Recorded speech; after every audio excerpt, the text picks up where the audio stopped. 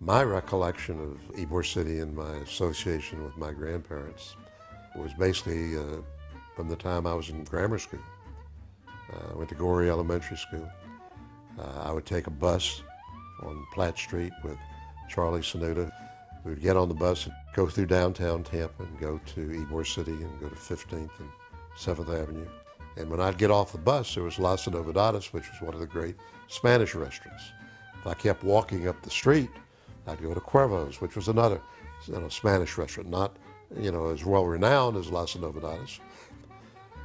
And then I'd take a walk 3 blocks to my grandfather's store on 18th Street. Charlie, whose father was a pharmacist, would go the other direction.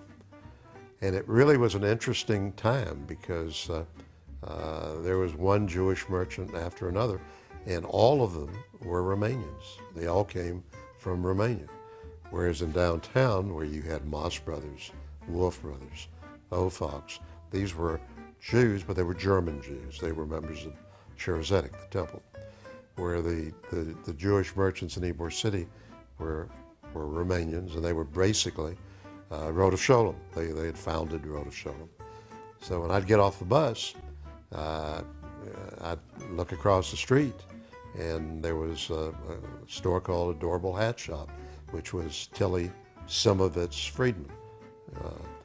And I'd walk down the street, and there would be the Argintar family, Max Argintar, which was one of the oldest men's stores in Ybor City. And right next to him would be the Verkauf family, called the Rainbow. They had a men's store.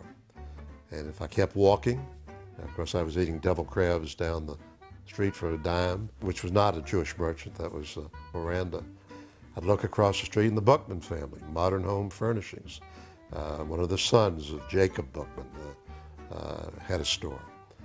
And then I'd keep walking, and I would see the Aronovitz family, also a Romanian family. A little Katz, Fanny Katz, which was there. So it was one Jewish merchant after another, and they were all Romanians.